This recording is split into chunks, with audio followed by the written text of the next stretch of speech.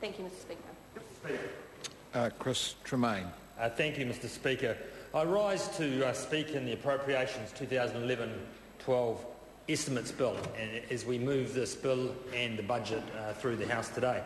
And just to commence my speech, just to reply or rebut Mr. Robertson, who used a number of quotes by Mr. John Armstrong about the budget and projections for its future. Well, at the same time, what Mr. Robertson forgot to mention was that there were a number of economists throughout New Zealand, actually more than a number, who actually believed that the budget was relatively conservative and that was infinitely achievable.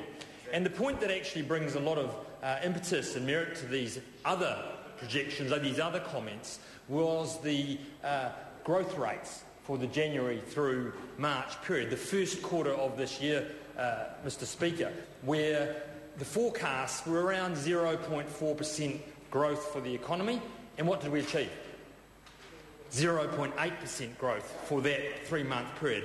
Double the forecast. And what's more, Mr. Speaker, they went back and had a look at the growth figures for the period October through to December and bumped those up as well. So on any measure, Mr. Speaker, that would indicate that the projections we had for this budget are pretty conservative and on the mark. In fact, being supported now by data, actual data in our economy.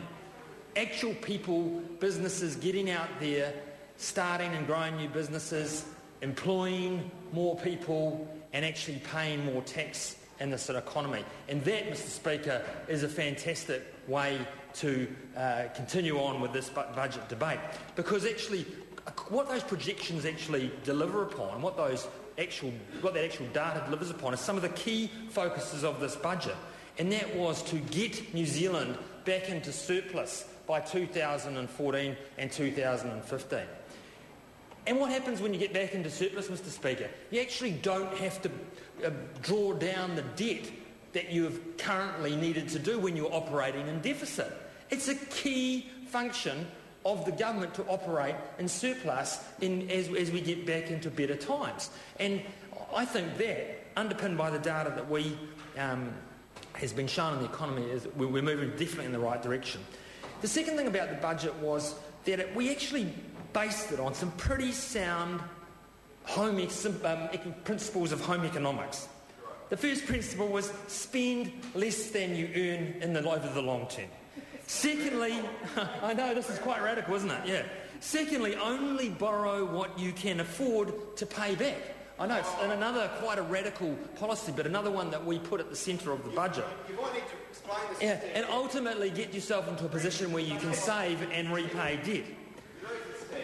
Mr. Speaker, these basic economic principles have been sharpened as we've watched Portugal, Ireland, Greece and Spain struggle with debt mountains that seem to them, I'm sure, insurmountable.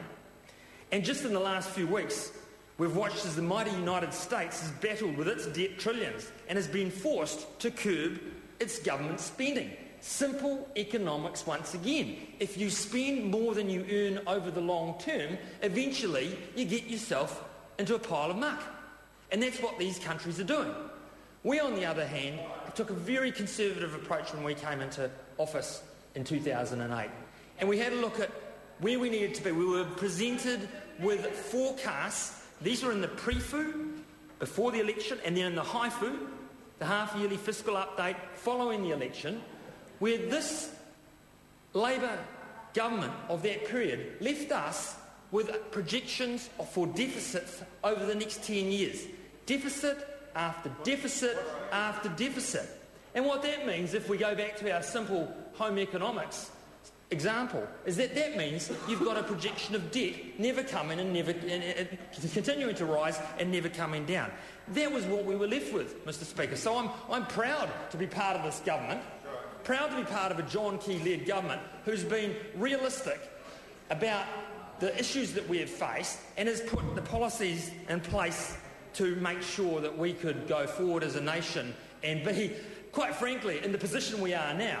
While other nations around the world are faced with huge cuts to their budgets, riots in the streets as citizens come to the realism that actually they do have to make a profit in the long term, and come to the reality that they have to live within their means. I mean, this is pretty basic stuff, but that is what is happening. Now, I'll ask members of the House, and even the opposition, are we seeing riots in the streets in New Zealand? No, we're not. No, we're not. It's because we are in a great position going forward in excellent shape. New Zealand, Mr. Speaker, is in a different position to many of these other nations. Our total debt is comparable, but where we differ is in the proportion that is owed by government versus that owned by private citizens.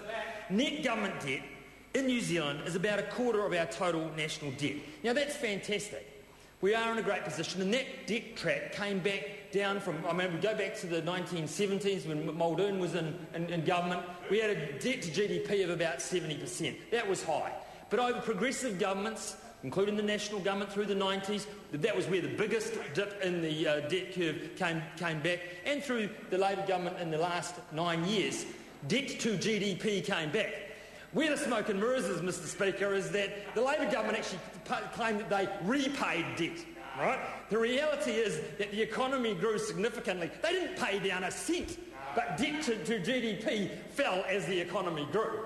That's the facts of the matter, Mr. Speaker. That is the facts of the matter. We have... mate, you go and have a look at the financial wizards over the other side of the house there. You have a look at the debt position that you inherited and what it was at the end. Didn't change at all. The economy grew and debt to GDP fell. That's the reality of it. So stop trying to tell the New Zealand public that you repaid debt. It's bollocks. A point of order, Ian Lee-Scalloway. Mr. Speaker, I think that the Speaker on his feet has made a lot of accusations. No, order, that's not a point of order. The member will sit down. Sit down. It's not a point of order. Chris Tremaine. Thank you, Mr. Speaker. So, look, going forward, this budget reinforces the six-point plan that we have been driving right from the start of being in government. That six-point plan is totally a focus on taxation and changing the taxation. You've seen us make a big difference there, the switching and changing the incentives so that people who want to get out there and work, if you're earning under $48,000 now, Mr. Speaker, you'll pay no more than 17.5 cents in the dollar. Under any tax level compared to that side of the house when they are government, people pay less tax in this country to go out and work. It's a fantastic situation that we have delivered, Mr. Speaker. The second part of the plan has been in infrastructure, where we've invested significantly in infrastructure. And I'm proud to see the rollout of high-speed internet through fibre being laid into the ground. In fact, I was at a meeting in Hawke's Bay on Monday, where Unison, who didn't actually get the contract with the government, but who are out there at the competitive fibre network, and we're going to end up with a wonderful fibre network in Hawke's Bay, which is absolutely magic. In trade and innovation, we are, that's the third part of our plan, out there, organising new free trade agreements with India. That's going to be a wonderful opportunity, giving more markets to our traders, and particularly locally in Hawke's Bay. Fantastic to see that move, the work that we've done getting apples into Australia, and I think within the very short space of time we're actually going to see the first shipment of apples into Australia. Skills and education has been a major focus for us, the fourth part of our plan. That has been a huge focus for us, particularly with national standards and delivering upon those. And this budget delivers an additional focus on that, on those particular standards, making sure that we deliver those going forward and lift up the competence of children within our school system. The fifth area there is of the part of the plan is government spending and services, where we've had a major focus, keeping a lid on government spending and keeping a real focus on driving efficiencies in our government departments. And as Bill English mentioned earlier in the speech tonight, he made a compliment to many of the CEOs of those government departments who are making a real difference out there in delivering better services for the same level of money. And to say that we've gutted government services is absolutely ridiculous. I mean, take health health and education where there have been budget educations. We are now delivering more operations than at any time under that government. More operations than at any time under that government. What they struggle to understand is that you actually can be efficient, that you can be more productive, and that you can deliver more services with the same budget. And I think that's a talent that Bill English has brought, a focus that he's brought, and which is making a huge difference in this country. Mr Speaker, I'll finish my speech there. We've got a strong focus on building a strong, excellent economy, and National is delivering upon that with this budget. Thank you. Rahui Katini. Thank you, Mr. Speaker.